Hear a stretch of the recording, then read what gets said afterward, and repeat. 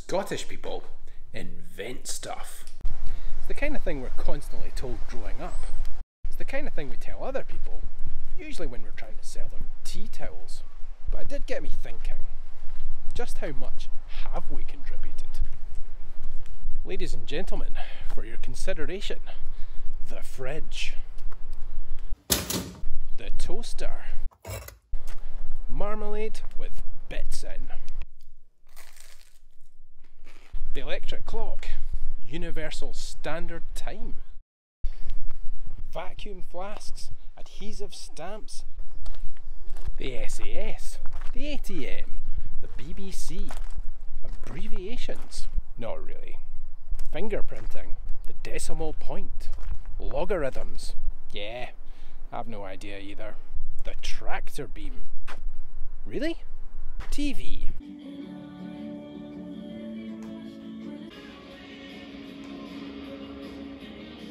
The US Navy, the Bank of England, whiskey, cheers, gin and tonic, cheers, iron brew, vodka and iron brew, cheers, the flushing toilet, radar, military intelligence, cheers, the art of glorious failure.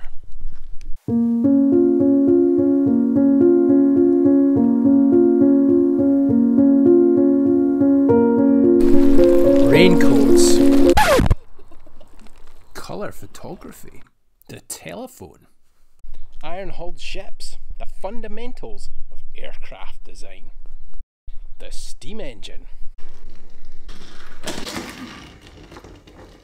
tubular steel, the bicycle, tarmac, pneumatic tyres, oil refining,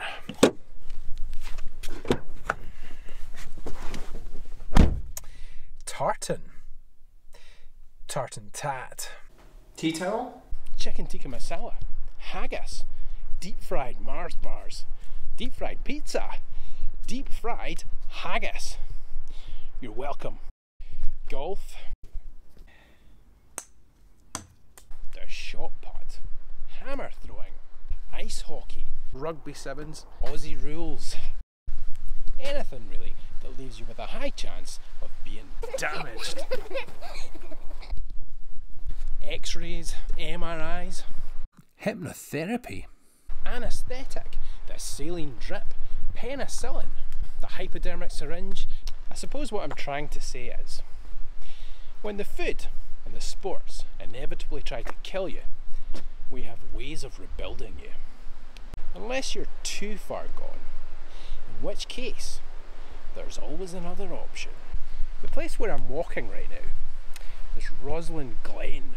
As well as being home to that chapel, where they supposedly keep the secrets of the Holy Grail, it's also home to the world famous Roslin Institute, where they created Dolly the Sheep, the world's first cloned mammal that we know of. So, what has Scotland done for the world? Quite a lot. In fact, after that little lot, I think I need to lie down.